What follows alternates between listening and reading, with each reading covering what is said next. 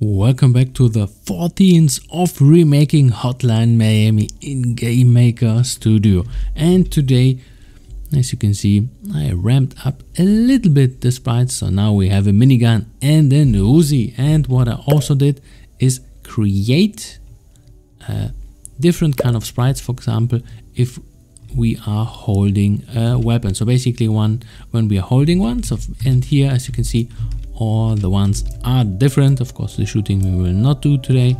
This will be for another video. And then boom, we have completely different kind of sprites concerning what we are holding. So for example, the gun, the knife, or the SMG, or well, the other ones. As you can see, this is what we're gonna do. Sweet, sweet, sweet stuff. And here a little thing from my side. So there was this request to put it on itch.io, so now I did. So here this will be of course updated all the time. So if you want to get hold of the whole project with the sprites inside and use them for your own project, here you go. Here it is. But of course, hey, if you don't want it, this was a special request. So let's get rid of that stuff and let's go actually into our project, because we want to do a few things. So the first thing which I like to do with you guys is to renew our cycle, and therefore what are we going to do? We want to, for now we have passed in from well, our player to the throw weapon to the pickup one, and then back to the, and we had this circle. And what we did here, we gave here a sprite, and then the sprite was passed into the pickup, and then depending what kind of sprite we're having here, then the player was having a different kind of weapon. Well, he was holding a different one. But now we're gonna do the whole spiel once again, but with ammunition. So we have a pickup weapon and it has an ammunition, and that ammunition is getting passed into the, so from the throw weapon into the pickup, and from the pickup to the player, and then player is holding the ammunition, and then sweet, now I can shoot something, and then you can actually use this ammunition. Of course, if you throw the weapon away, you throw it away with the ammunition which the weapon is holding. So you're not saying like, ah, I'm just going to throw the weapon, but ammo stays with me, because I guess that would make sense in a normal world, but in the Hotline Miami you throw it away with the weaponry. Great game design, ++1. But never mind, this is actually a good way how to structure that. So here let's do the easy peasy part. So first of all, where do we start? Let's go, for example, with our object pickup weapon. Let's go into our create, and then we create a variable which already is there, shouldn't be here. We just call it ammu pickup because it's inside the pickup, and then ammunition throw, and then of course ammunition player, so we know from where this whole circle is starting. So let's take the ammunition pickup, and for example, once the player is picking up the weapon, before it's getting destroyed, we say like, hey, give me your ammunition which you're holding. So we say other, and then ammu player, which we haven't created for now, and then we are giving the player, because he's picking up the ammunition from the weapon, and of course the weapon also, then he's grabbing the ammunition also, and then therefore just go into our player. Where are you objects, player, here we go, and then create this variable, and of course at the beginning it is 0. And one thing, for example, if we are throwing away the weapon here, then of course we are throwing away the ammunition also. So we just say like, bye bye, you are 0. So this is where we do this. And of course we need to go into our weapon throw, and we have no ammo here, so ammunition throw, here we go. Set it at the beginning, of course, to 0, but this is of course getting overwritten. And then we do the same spiel in here, so we're just creating, once it's not being, well, flying around, then we say like, hey, sweet, let's give the ammunition which you're holding to the pickup which we are creating, and then ammunition pickup, here we go, and this is getting passed in from the throw instance.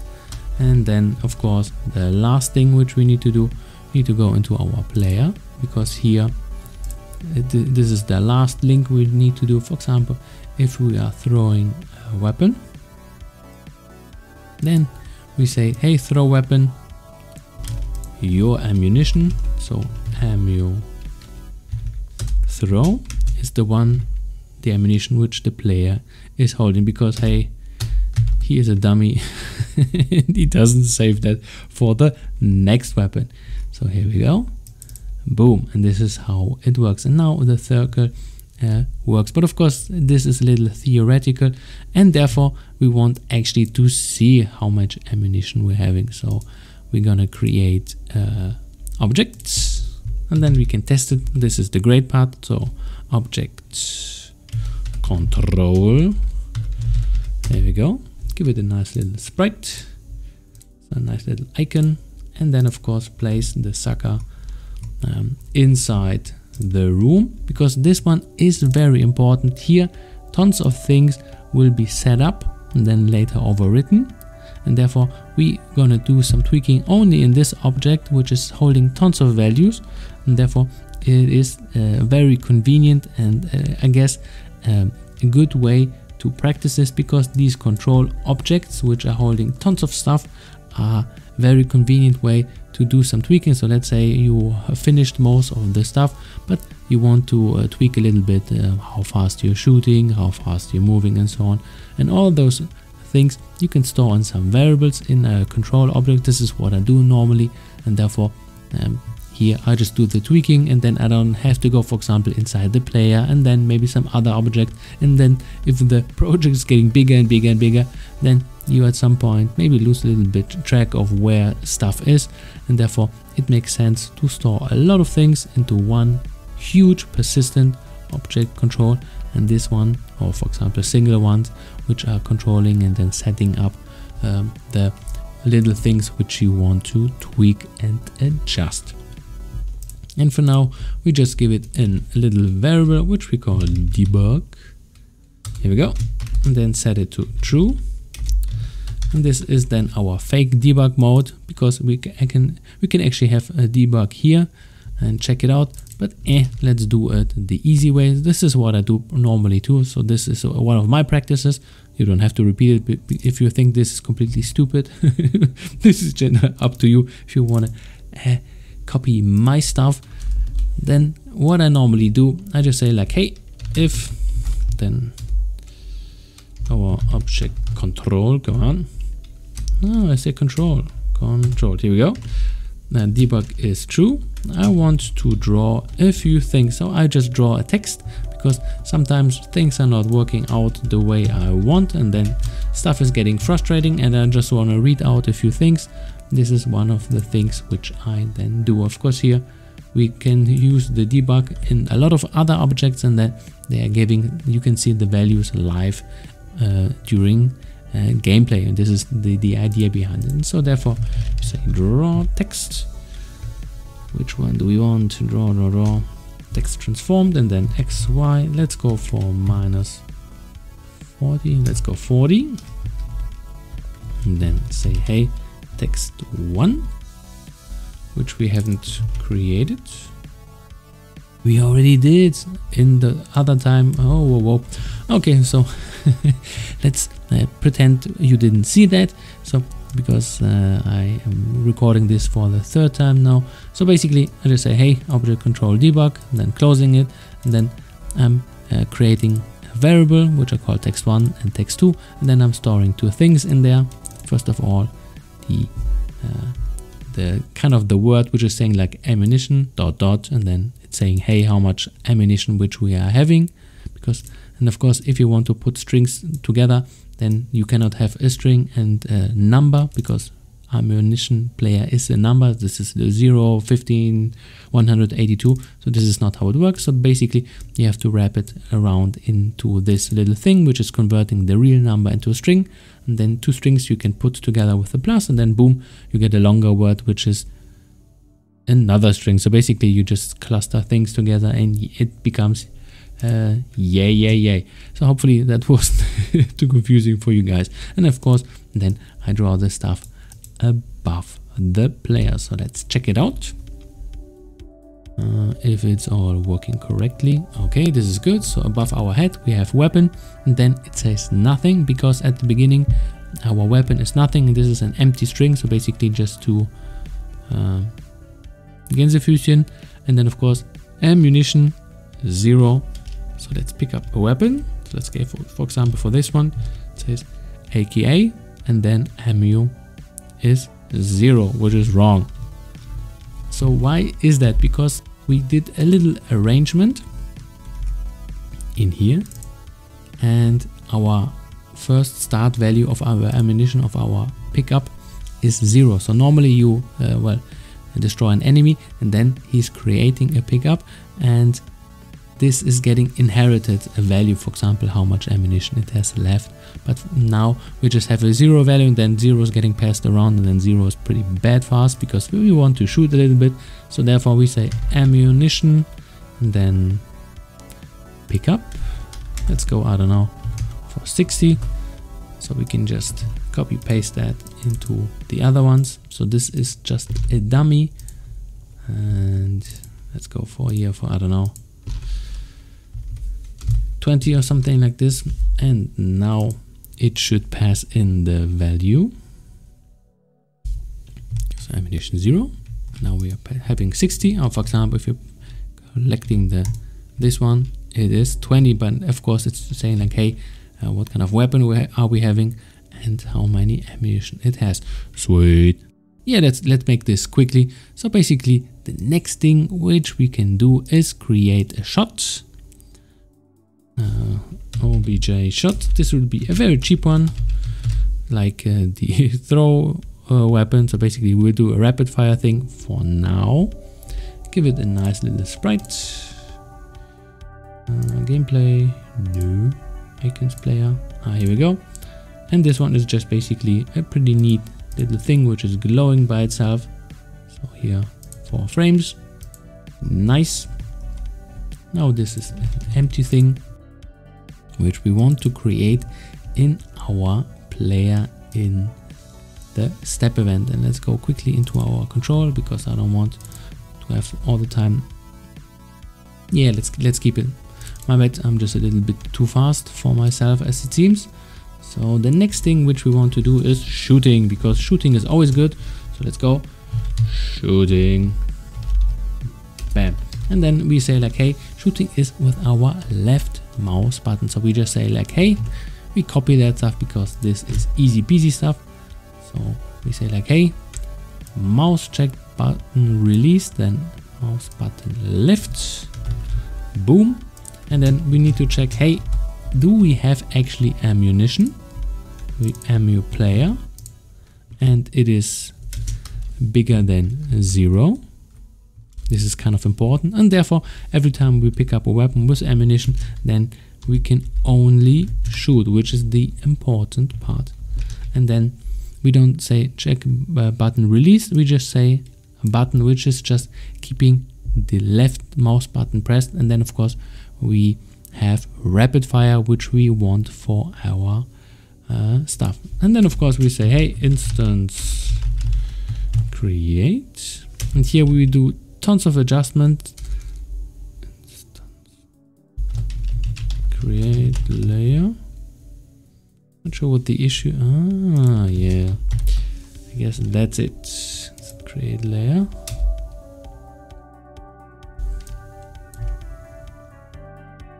I'm not sure why he's not taking my stuff in.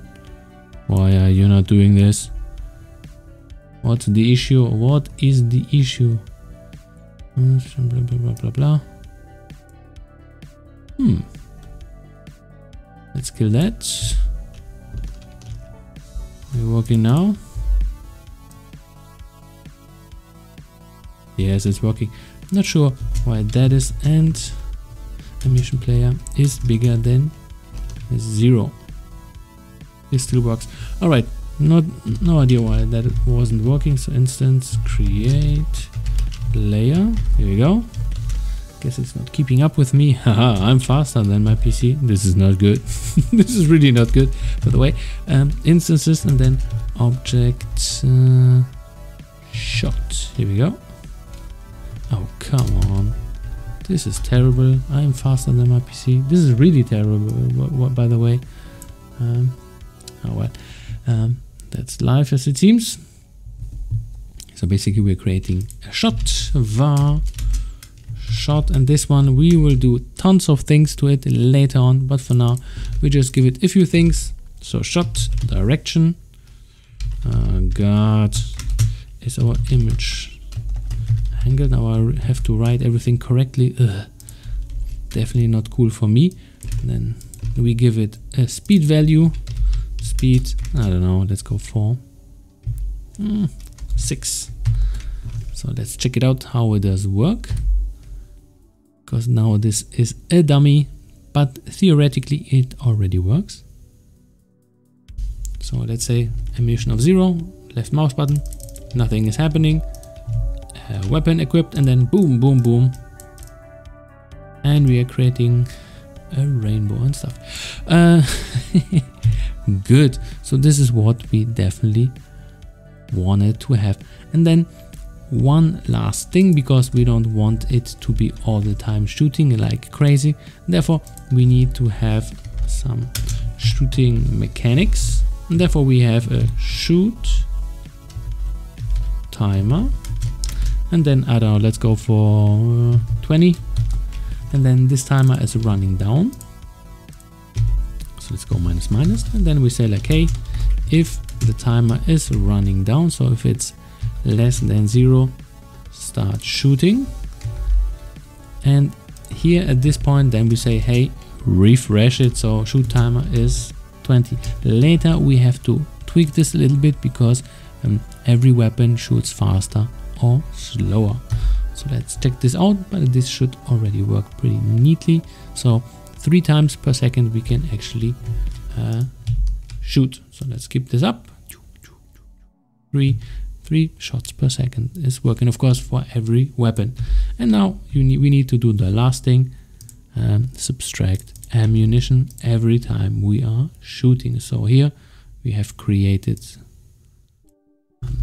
our shot, and therefore we say like, hey, ammunition player minus minus, and at some point you will see that this thing will go down, and then, well, we can throw everything away. Did I delete it? Jesus. Alrighty. Come on, let's start it again. We are at 90 minutes. Alright, we are at 90 minutes, way too long. So let's check this out. And now, boom, boom, boom, we are getting rid of our ammunition. And at some point, this will go to 0, and then we cannot shoot further. Come on. Alrighty, so that was it for today. Hopefully not a little bit too hectic from my side. And see you tomorrow for some really long tutorial on creating those shots, because here we're gonna do tons of things and this will look like a mess, so you can look forward to that. Have a good one. One up India.